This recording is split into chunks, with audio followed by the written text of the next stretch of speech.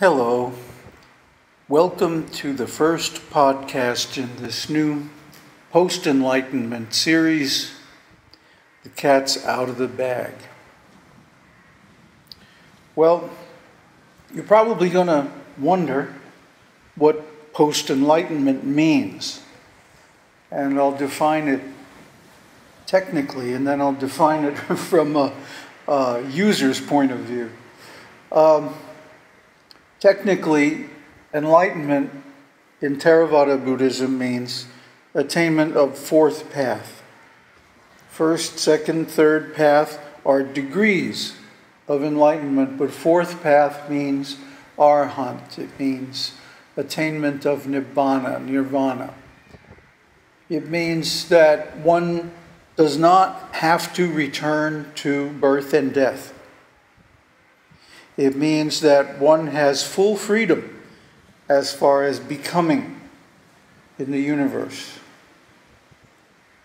It also means one has full freedom not to become, if that is one's desire or intention. Now, from an individual's point of view, it means that I went through a lot of learning, thinking, contemplation, reflection, analysis, and then I did a lot of practice. I did a lot of sitting, concentration, meditation. And when the path realizations happen, they happen by themselves. You can't make them happen, but you can prepare yourself for them. And then when they happen, there are specific symptoms given in the scriptures, in the sutras, so you can recognize them and acknowledge them. Because the first thing you're going to think after you get one of these realizations is, yeah, that was it. Then the second thing is, was that really it? And of course, everyone will be happy to tell you, no, that wasn't really it. You're not really enlightened, blah, blah, blah. So post-enlightenment means, in a sense, to defend one's enlightenment. Of course, one knows well there's nothing to defend. But since the aim of becoming enlightened, at least for a bodhisattva, is to become qualified to help other people attain enlightenment, then enlightenment is really just the beginning of the bodhisattva path. It might be the conclusion of the arhat path, but it's the beginning of the bodhisattva path. So after enlightenment, one stays in the world as long as one wishes to help people. So to do this, one has to be prepared to defend one's enlightenment. Now, the thing about enlightenment is there are so many ways to achieve it, so many ways to approach it. And of course, nobody can argue what is enlightenment. There's only one enlightenment. It's the enlightenment. Either you have it or you don't. Either you got it or recognize it, or you don't got it and you can't recognize it. Because until you experience it yourself, there's no way that you can say, even about yourself, that you're enlightened or not. What to speak of somebody else? We're not mind readers. Admit it. Everything is external. So on the basis of external symptoms, people are making judgments about who's enlightened and who's not. Of course, it's completely impossible. Completely wrong. They'll get wrong results every time. And so what happens is people start to accept or reject a person's claim to enlightenment based on their organizational or religious standing, their prestige in society and in their particular group, their influence, their popularity, in other words. So if enlightenment becomes democratic, it means that the only people who we accept as enlightened are the ones who happen to be popular. And of course, that's ridiculous. That's totally unscientific. Enlightenment by majority vote is bound to be a disaster. But that's what we've got. And if someone claims to be enlightened, whether he's popular or not, someone is always going to criticize, well, you can't get enlightened that way. You can't get enlightened. You're not qualified to be enlightened. So you can't become enlightened. Of course, all this is nonsense. Anyone can become enlightened. Everyone is already enlightened, according to Mahayana anyway. Everyone's already a Buddha. The only thing is we're hiding it from ourselves by these mental shields that we've created called I, mine, and so on. Everything based on ego, identity, self, I am. So as soon as we look into this even a little bit, of course, it starts to fall apart. And in the end, we have to admit that ego, self, I, identity, is a conceit. It's a self-imposed or self-applied label that is then rationalized indirectly by indirect reasoning to exist. Okay, well, so you can't really know if another person is enlightened or not. Because there's no one standard of external activities to determine that. For example, you look at an enlightened person like Saraha, a Tantrika, or Bodhidharma, who went to China and started Chan Buddhism, which later became Zen. Or you look at somebody like Ananda, Buddha's personal assistant, and you look at their styles of enlightenment, and they're all completely different. Their behavior, their mood, their customs, their philosophy, everything is different. Buddha is just sitting there and responding spontaneously to people around him. But yet there were all these scholars and academics like Ananda and Sariputta who wanted to write everything down. But Buddha said, no, don't write it down. You simply hear, be here and listen. But then, of course, as soon as Buddha disappeared, what's the first thing they did? Wrote it all down. And then the scholars get a hold of it. And of course, the scholars want to make Buddha seem like he's superhuman. So they build up all these legends and all these fables and fairy tales, and people actually believe them.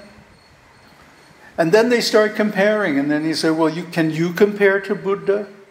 Can you do what Buddha did? Yeah, but 90% of what is ascribed to Buddha is probably not what the Buddha actually said or did. It's been edited. It's been embellished. It's been mythologized. It's been aggrandized, extravaganced to the limit and beyond. Some of the Mahayana scriptures, my God, they're so flowery. They're impossible. And all of that gets in the way of the point. And the point in Buddha's teaching is emptiness, nothingness. If you have this realization, you can see it in others. If you don't, there's no way you can. So, to judge enlightenment based on external characteristics is wrong. It always leads to false results, false positives and false negatives. We may think any very prominent, powerful, popular person in society is enlightened, a god or goddess, a leader, someone to help us solve all our problems. But of course, that's wrong. And conversely, we might think that someone who doesn't display those symptoms, someone who, for example, is very solitary or very quiet or not very popular or even very unpopular, infamous, who has a bad reputation in society, we think, oh, that person could never be enlightened. Or someone who achieved enlightenment by a different door, Remember, there's 86,000 Dharma doors according to the Buddha. So of the 86,000, how many do we know about? How many have we personally tried? So to criticize someone who claims enlightenment by saying the method that you attained enlightenment with is wrong, it's completely bogus. So why am I talking about this? Well, in 1993, the Dalai Lama called a conference of 22 Buddhist leaders and teachers in the West. And he, along with 3 other very high-ranking Tibetan lamas, basically told the group of teachers, Western teachers, that you cannot teach Tantra. Westerners aren't qualified for it. It's all turning out very badly. And of course, this was in response to the debacle surrounding Chogyam Trungpa and his followers and his successor. And so they made it a law, they made it a rule that everyone who teaches Buddhism, quote unquote, has to follow at least the 5 major lay precepts. And among those is no inappropriate sexual relations. But who gets to decide what is inappropriate? Let me ask you. Well, when the Dalai Lama was pressed later on to define this term, he basically said the only kind of appropriate sexual relations are those which are intended to produce offspring. That's the same that the Pope is going to tell you, the same that any priest is going to tell you, any Muslim imam, anybody who belongs to an Abrahamic religion or Hinduism or Buddhism is going to tell you sex is incompatible with enlightenment. Well, then what is this Tantra tradition that has existed for thousands and thousands of years? Huh? What is that all about? It's just a different door. There has to be a door for people, beings of every description, of every mentality, of every nature. Why? Because enlightenment is universal. If enlightenment is not available to any group of beings, it would not be ultimate enlightenment. Think about that. So the enlightenment that's available through the path of, let's say, classical Eightfold Path Buddhism, that enlightenment is just exactly the same enlightenment as the enlightenment through Zen, or the enlightenment through Tantra, or the enlightenment through whatever way you approach it. Enlightenment is always the same. Otherwise, it wouldn't be enlightenment. It wouldn't be absolute. It wouldn't be universal. It wouldn't be true. It would be a false enlightenment.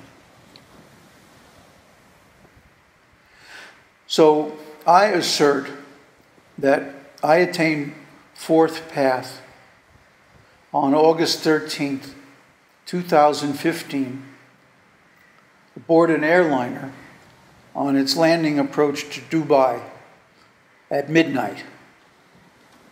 I had no idea that it was going to happen. It surprised me very much. I was probably more surprised than anybody, especially wandering around Dubai airport at 2 in the morning, waiting for my next flight.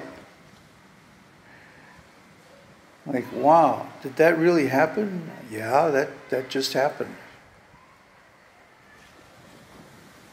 Because another reason why I strongly resist any criticism of an enlightened person based on their externals is that when I attained first path back in 1984, I also had no idea. It was a complete surprise because I knew almost nothing about Buddhism. And I was being guided by a Tantrik master, Osho. And under his influence and inspiration, I experienced something, many things that I had never experienced before, but without any conscious strategy. Just by sitting down and watching, just looking, just being a witness. So, all these elaborate plans to approach self-realization by this way, by that way, by the other way, all these methods, all of these cut and dried theoretical approaches, when they work, which is rare, because we don't let them work, when they work, they bring us to the spontaneous phase. See, there's enlightenment by methodology, and then there's enlightenment spontaneously. Okay? The enlightenment by methodology is only the preparatory stage. The actual enlightenment is spontaneous. It just happens to you. You can't make it happen, although there are things you can do to prepare for it to happen. So, all right. If that's the case, then when we get to a certain stage in meditation, our enlightenment, or our awareness rather, increases to the point where we can spontaneously see what we need to do.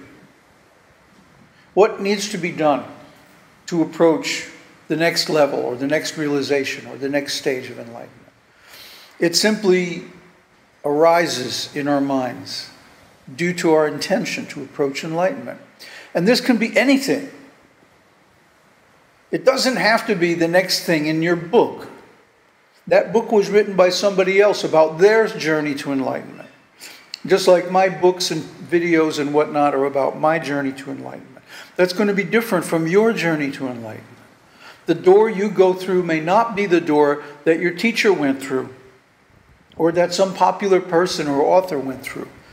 It might be a door that nobody even knows about anymore, because nobody has a list of those 86,000 doors. You may find a way into enlightenment that nobody else has found. And I think many people have. But then later on, they lose faith in their own experience. They begin to doubt their own experience. And I did also. After I got First Path in '84, for a long time, I doubted it. I doubted that I had achieved anything because I doubted my teacher. Osho was a very controversial figure, and in particular, his last few years were very rough, ragged, difficult, hard for people to understand what he was trying to do. I'm only beginning myself now to understand really what he was up to. At the time, I couldn't make any sense of it. So I doubted. And it wasn't until I went deep into the Buddhist sutras and I found out the actual description of nirvana, of the path realizations, that I realized, holy cow, that was the real thing. He did guide me the right way. He really was enlightened. And so that brings up the actual symptom of a realized person. And what is that? He does his best to help others become realized. And I think since even before my enlightenment, I was always dedicated to helping people understand, to helping people see things the right way, which after all is the first step on the Noble Eightfold Path, right view. Because people don't have right view, they're not getting the results from their sadhana. They're not getting the different symptoms of enlightenment, internal symptoms. Or if they are, they don't recognize them because of a lack of knowledge. So I've done my best to make that knowledge available. If you've gone through any of the 100 or so videos on this channel, then you know there's something there You can't deny it. I know what I'm talking about. I know it, you know it. And it's coming from experience. It's not out of a book. Yeah, in the past I've used texts to teach from, and I probably will again. But ultimately it's about the relationship between the seeker and the master. Especially for Tantra. The relationship with the master is the path. So, I know Tantra is unpopular now. The Dalai Lama has issued his edict, his proclamation that Westerners can't study or teach Tantra. But I didn't learn it from the Tibetans. I learned Tantra from my mother, from Native Americans, from people, Shaivites in Kashmir, and from the Chinese. I'm actually initiated in a Chinese lineage. I was a monk in a Chinese lineage from 1974. So, I know what I'm talking about. I know where this stuff comes from. I know the history of it and all. So the stuff I'm teaching is not anything bad. It's not anything wrong. A few years back, a couple of my disciples at that time asked me to teach them Tantra. So I taught them. And unfortunately, there was a jealous disciple who stole the information, the photographs and so on, and tried to use them to blackmail me into giving him money. It's called extortion. It's a crime. It's a crime everywhere in the world. But he fled India before he could be charged. So now this same person is spreading all kinds of lies about me, making up a story that I seduced or otherwise misused my power as a teacher to get those students to do Tantra. But no, they asked me. And in fact, it happened in public. It happened at a meeting of all my disciples on my birthday. So there are plenty of witnesses. So the stories that are spread about me are false.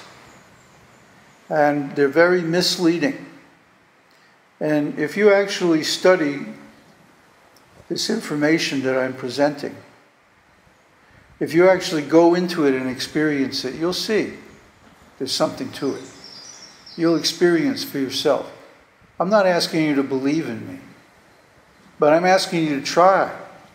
Try the things I recommend. And if they work for you, great. And if they don't, just drop it. There's no need to become an enemy. There's no need to go around making nasty posts about me on social media. There's no need to go mailing revenge porn to people whenever I try to give a class in a certain area. There's no need to do that. Why are they doing that? Why are so-called Buddhists doing illegal things to stop me from teaching?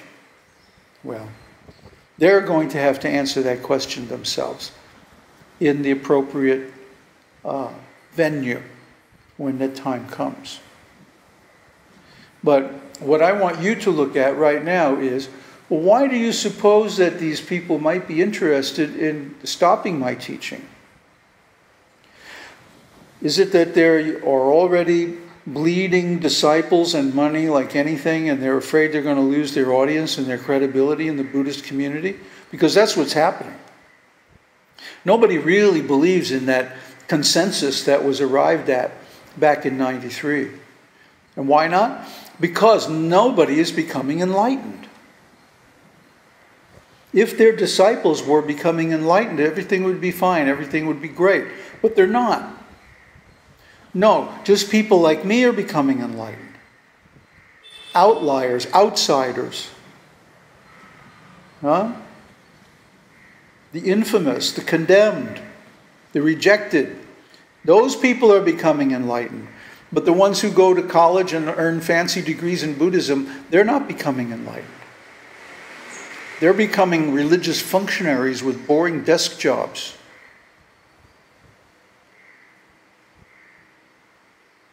So, if you want the real enlightenment, if you want to do the best you can for yourself, don't become a part of one of these groups.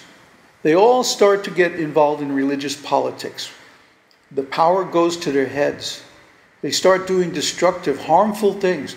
Dalai Lama says, my religion is kindness. Well, if you're going to be so kind, then please stop your dogs from ruining my life with their black propaganda. Thank you very much.